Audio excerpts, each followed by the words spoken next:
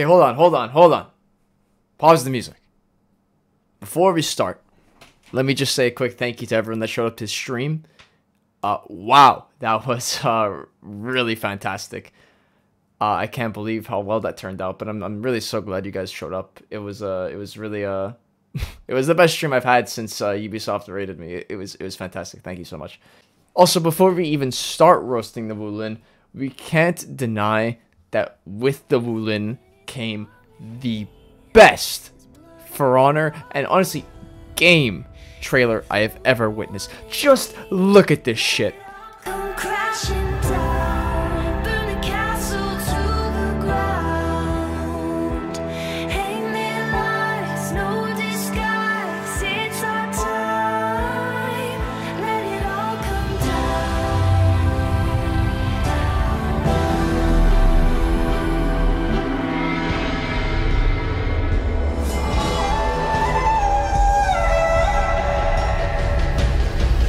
Let it all come crashing down. Burn the castle to the ground.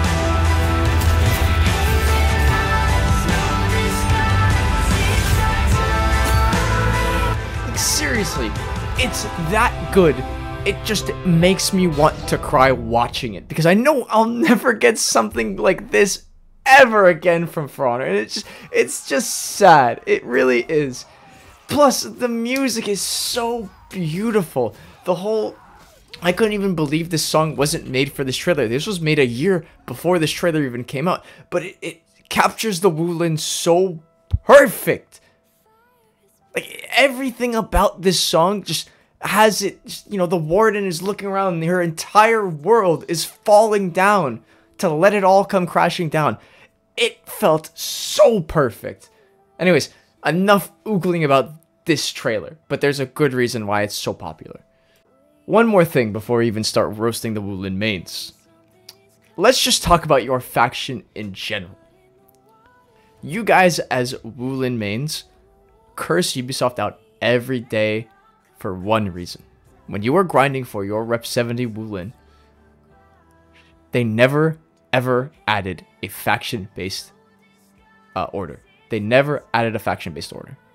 It's been years since the WOULDNT came out, since 2018, since these characters have come out, and they still don't have faction orders.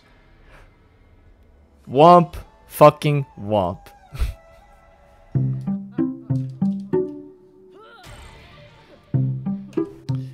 God, can you just stand still for once? Jesus Christ, if someone said don't dodge attack for 5 seconds, you win $10 zillion. You would still dodge because you just love dodging. You love the bash changes because it just made your 50-50 even better than it already was. Also, if you pick female Tiandi, you did it on purpose. And you know why. Her voice lines cause more mental damage than anything in this game.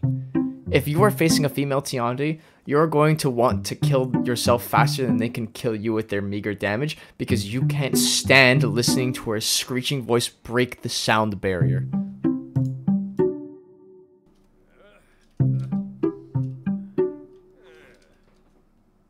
You guys love to complain.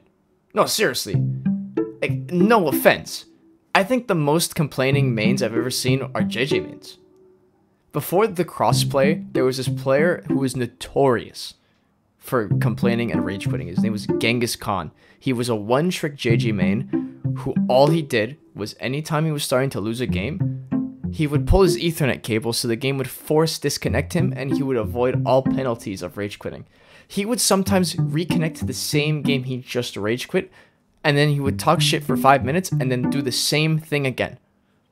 Anyways, other than that, JJ mains love externals.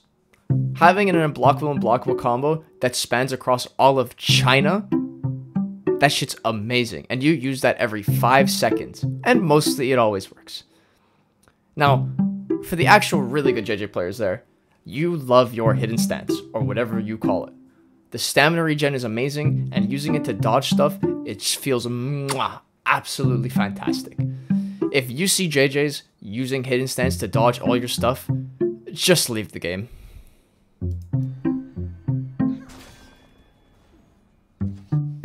you're a duels player, plain and simple. Nusha or Nuxia in duels actually seems kind of nutty within her traps, but in Dominion she's just kind of meh. Her damage numbers being so high is like the only thing she has going for her. She's not PK levels of bad in Dominion. She has great ganking tools, but not with randoms. Now what do I mean by that? If you play Nusha in Dominion, you've had it up to here with your fucking teammates. You finally landed that trap on the guy with 99% revenge and 1 HP. But what does your team do? Your teammate hits him out of the trap, denying you a kill, feeding him revenge, and then he pops it and kills all of you.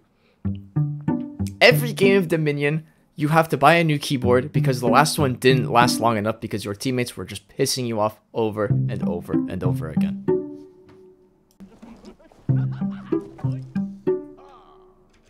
Okay. So this one's gonna get a little biased. So just be ready for that. I do genuinely believe the Shaolin players that can deflect and use key stance in their mix-ups are actual good players. But I have barely seen anybody do this. So you're a Shaolin player who loves triple light attacks because they lock your opponent in for free damage for your team. You dodge attack a lot, but not only that, you make sure you're locked onto the person so far in the back that your dodge attack with its giant hitbox hits everything in front of you. You always, and I mean always, emote spam on anyone you beat at the end of games. Even if it was a guy, 1 HP on his last legs, and the black prior on your team popped the eventual barrier, you will still emote spam on him because you think you are always better than him. Also, yeah, you bought the Wukong skin. So did every Shaolin.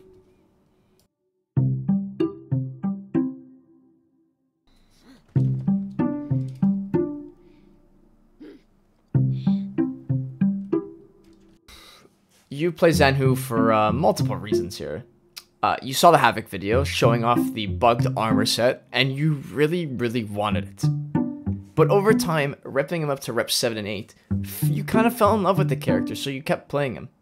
The other one is you wanted to really play Orochi, but you realized Orochi is just really annoying to everyone, so you didn't want to be too mean, so you picked up Zanhu instead. Or, you're a team fighter who loves the external massive unblockables. These things are massive. Or, you just love dodge attacking. So let's focus on the last two ones. Your team loves you because you know how to utilize hitboxes. You absolutely maximize every single one of your heavy finishers, making sure they at least hit one person swinging through. Having a competent Zanhu on your team is like having a gift from God. It's like the angel in the time of need. Now, if you're the other Zanhu that loves dodge attacks, it's not necessarily that you're a new player. It just kind of means you understand how to utilize Zanhu dodge attacks properly by switching them up left and right every now and then. And you know for a fact that the mental damage these causes is very high.